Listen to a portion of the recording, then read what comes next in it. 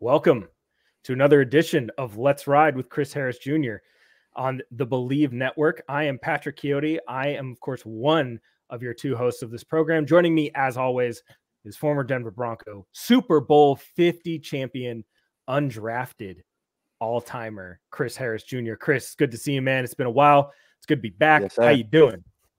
Oh, doing good, man. Happy to be back. And, it's a lot of, I think the most exciting thing coming up is the draft. It's the only thing you see online or on TV, is everybody getting ready for the draft, man. So I'm excited for it.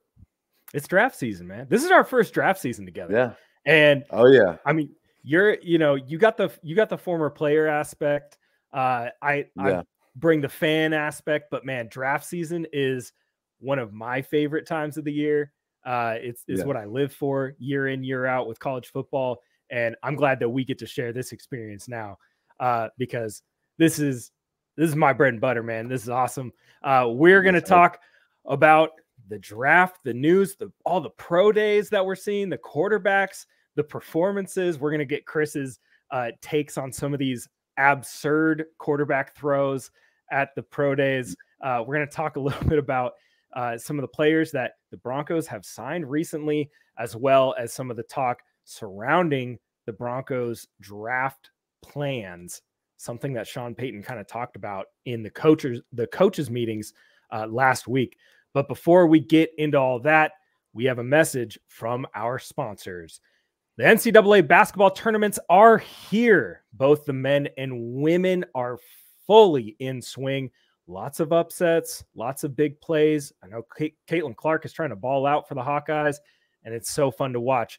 It's even more fun to watch when you've got a little bit of side action going on. BetOnline is your bracket headquarters for this season with the best bracket contest out there and odds, lines, and information on every game and every round right up to the national championship games.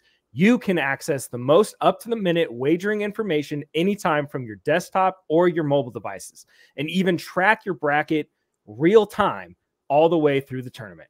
Head to BetOnline today and get in on all the action. Remember to use promo code Bleav, that's BLEAV, for your 50% welcome bonus on your first deposit.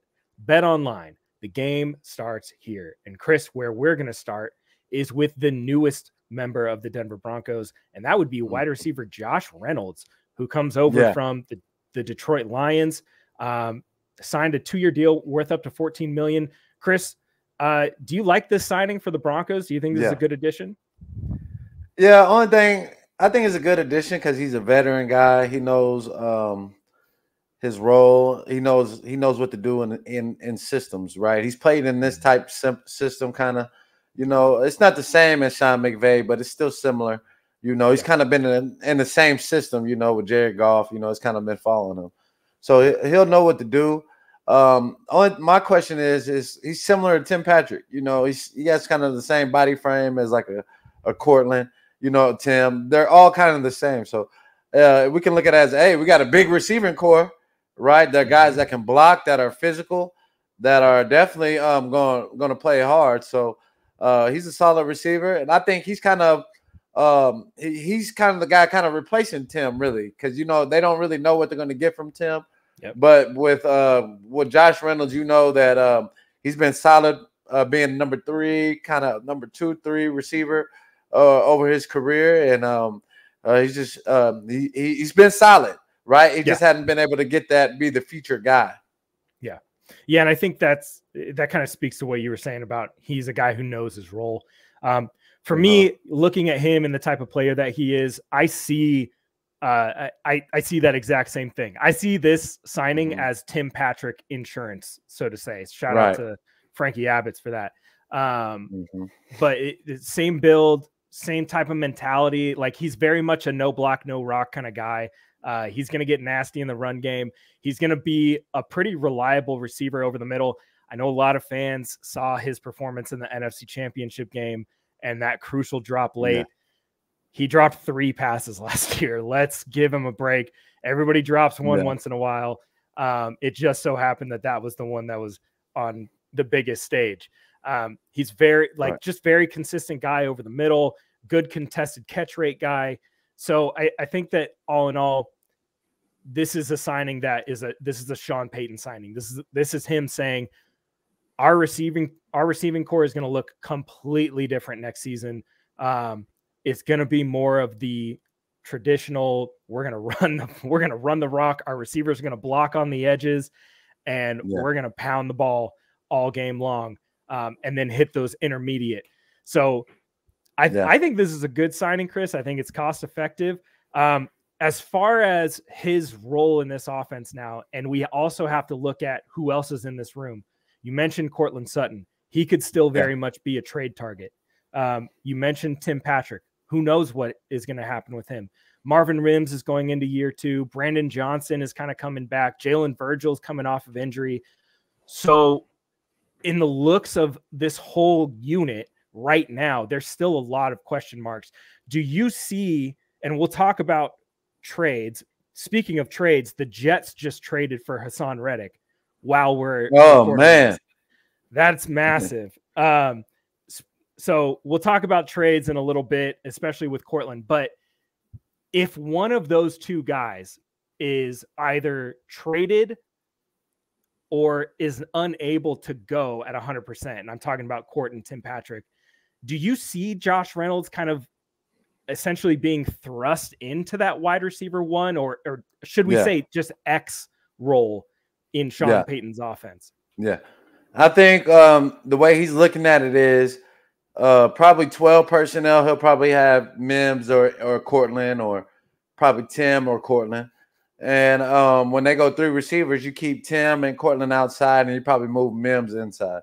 So I'll probably see Reynolds, Courtland, and Tim Patrick kind of playing, rotating at those spots, because this is probably Courtland's last year. More than likely, we could probably see this as his last year. So I can see those 3 kind of guys rotating on the outside. We still got a lot of youthful receivers that played well last year. So we got a lot of receivers. I think it's going to be a great competition. And we'll see who's going to shake out. But we got to figure out a way to get Mims involved more. He's such a playmaker. And we've seen his average yards per catch. It's damn near 19, 20 yards per catch. So we got to get this guy the ball, and that he should be the focal point, right? But it's great to have. But when it's time to get in the dirty, it's time to block, red zone, type situations. You got to have a Josh Reynolds, or Courtland, because Josh Reynolds, what the Lions did with him is they took advantage of him in short yardage situations, used the play action, lined this guy up as tight end sometimes, and kind of snuck him out the backfield, different things like that. But that's if people really, if they're watching in tune of how they kind of use this guy. Yeah. So that he does have a role in a system, and I think he'll be that's a solid pickup. I think that's a good pickup. Yeah, 57.1% contested catch rate last year, 9.4% drop rate, the highest of his career last year. I think we can count that as an anomaly. Played many more snaps, though. That's the thing, is the uptick in snaps does equate to the slight uptick in drops, which is totally fine.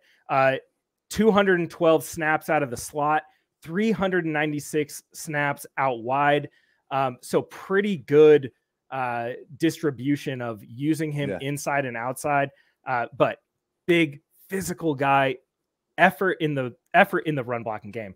And that's the thing that, for me, looking at this receiving group and looking at the guys that we've had over the last few years and versus now what we have, Courtland is a very, very capable run blocking receiver.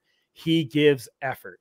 Tim, very, very capable, gives effort. Reynolds, capable, effort. That's the theme here. Big, capable, and effort guys. I think that this could be a really good signing for Sean Payton and the Broncos for what they want to do with their offensive identity. Still which to be seen, though. So they signed Josh Reynolds. Kind of been quiet through free agency. We talked about that in our last episode, Chris. But now looking past free agency and going into the draft, What do you see the team needs for the Broncos right now? Obviously, quarterback's number one, but outside of quarterback, what do you see the biggest team need being for the Broncos right now? Let's say the draft is tomorrow. Quarterback's off the board. What position are you targeting? Yeah.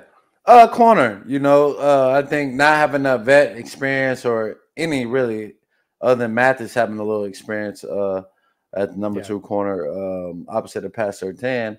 I think that's a big issue, a big key position on the defense. He's a starter. That's pretty much a starter. Even though he's starting opposite of Patrick Surtain, he's a starter in the defense. Yeah. Right. Yeah. You can't, and in today's NFL, you can't hide corners, right, anymore. No. Eventually they're gonna find you. Right. So so we gotta get another corner find you somewhere. Yeah, and we gotta get one more D tackle. I think we did we kind of shared up more consistency with the linebacker position, replacing Josie, right? But we haven't really beefed up the D line front yet, like I wanted to. And other than picking up my dog from the Saints, that was a good pickup. Malcolm. But I still think we still need one more, and being able to just to compete with the rest of the division and in the AFC, because it's going to be loaded next year. Yeah, we've seen some reports. Not sure how reliable they are, but we have seen some reports about Steven Nelson potentially being linked to the Broncos. Veteran guy, spent a few years in Kansas City, Pittsburgh, Philly, and these last 2 years in Houston. What do you think about that? Do you think Steven Nelson would be, does that move the needle for you at cornerback opposite Pat Surtain? No, I think if they might as well bring me in if they're gonna bring Steve Nelson in, bring me back. I can call Chris. I can play better or do better than him, I think. But I think he's been solid, he's had a solid career, and he didn't play bad for Houston. So I wouldn't see it as a big issue, but I think you might as well get your young guys some experience. We still haven't seen what Moss can do. We still, Mathis has the ability, but he just has to get it's mentally right. He just has to get his mental right, his technique right. Come on, if you got the message, man, come on out here, Mathis. Come to boot camp, man. I'll get you right, man. Yeah. Come on out here, man. But it's just little things like that, right, at corner. And I don't think Nelson is a bad corner, but do I think he moves the needle to the defense? No, I don't.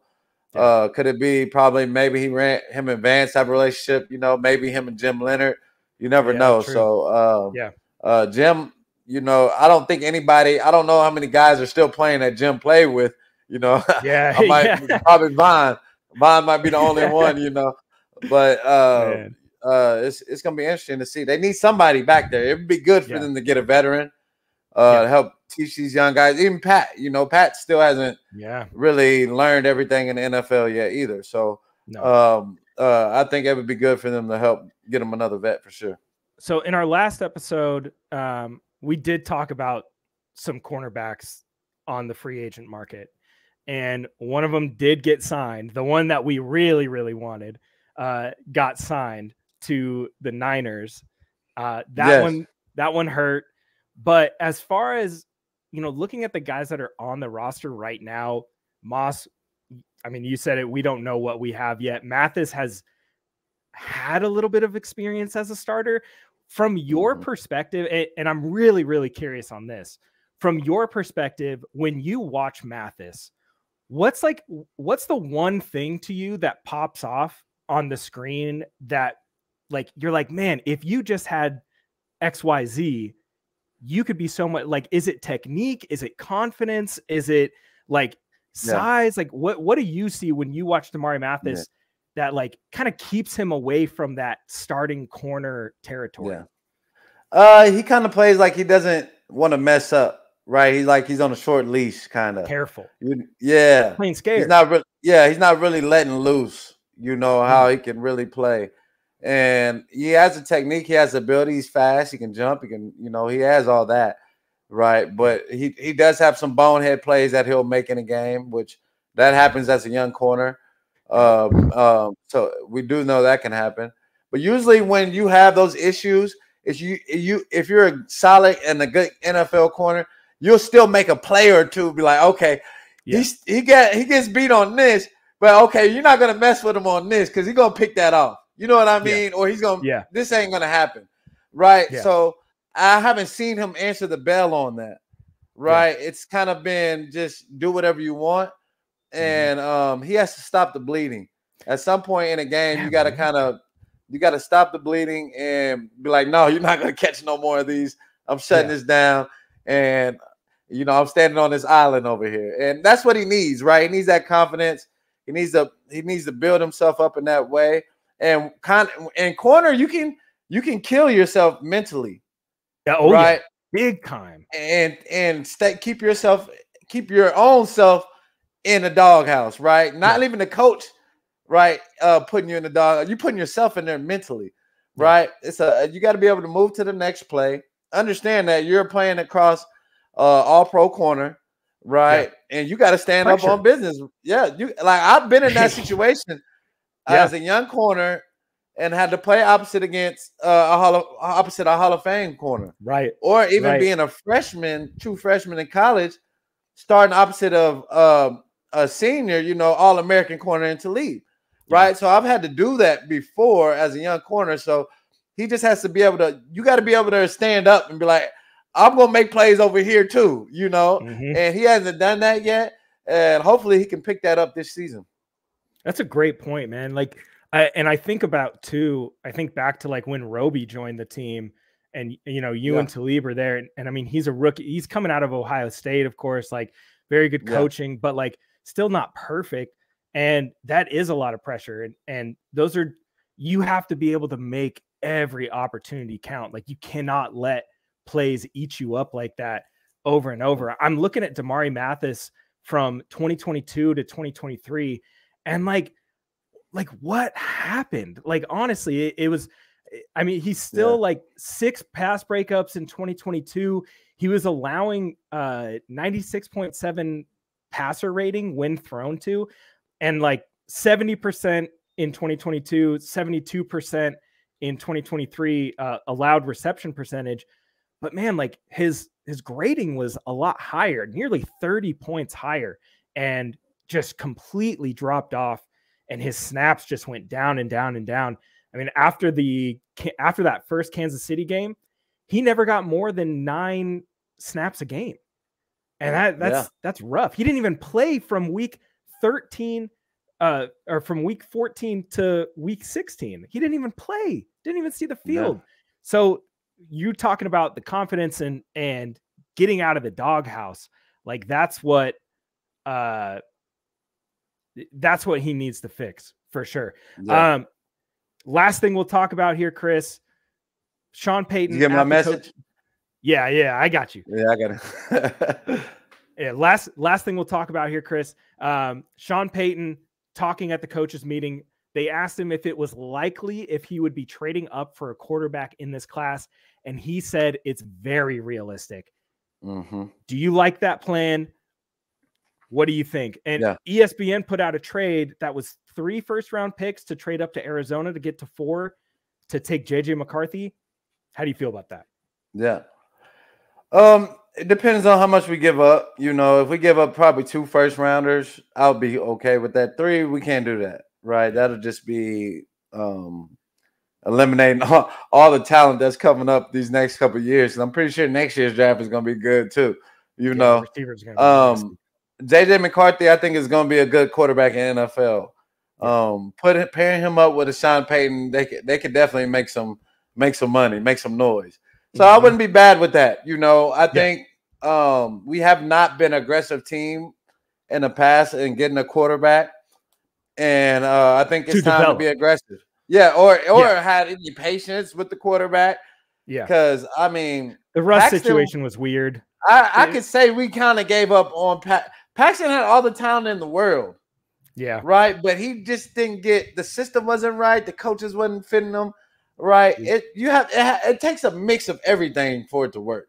Yeah. We're gonna have to go in depth on that in a yeah. One day we'll have to talk about that. Right. Yeah. I seen it firsthand, but I think with JJ will be a great piece to come in Denver. He'll be huge. He's a championship pedigree. We got to have somebody that can go against Patrick Mahomes. Young. If that's their guy, I would say let's go be aggressive and let's go get him. You heard it here first. Be aggressive. Go get him. If Peyton likes him, he likes him. We'll see. That's going to do it for us for now. We'll be back soon with some more talk about quarterbacks, draft, free agency. We're going to be here. Make sure that you follow this show on whatever podcast platform you're listening to us on. Make sure that you follow us on Twitter at Chris Harris Jr., at Patrick Chiotti, at Bleav Network. Go follow the YouTube and make sure that you subscribe there. We will see you next time.